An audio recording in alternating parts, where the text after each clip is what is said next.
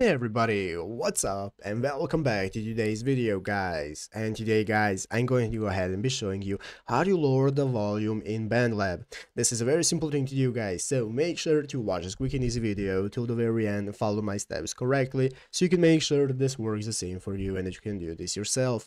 But yeah guys, let's get straight into it. So guys, the first thing you want to do is go ahead and open up the official Bandlab application if you haven't already, and after opening it up guys, you'll be greeted by the home page right here where you need to go ahead and log into your account. So if you do not already have one, just go ahead and create a new one, and after logging in you'll be greeted by the main page where you can see all the trending videos, you can see the posts by other users and so on.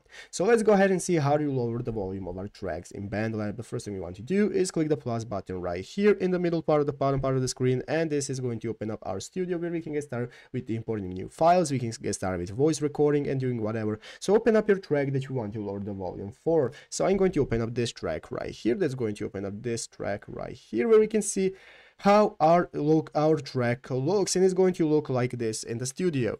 So now guys, what we can do to lower our audio is go ahead and click on your track name right here. So click on the track name, that's going to open up your track, you can preview it, and now we can go ahead and click this settings menu in the bottom left corner. Click on the arrows that will enable us to manage our settings for volume. As you can see here, we can now go ahead and increase our volume either by decibels, or we can lower it to whatever we want. If you have lowered guys, this is now going to lower the volume, and you can now go ahead and preview how it sounds with a lowered volume.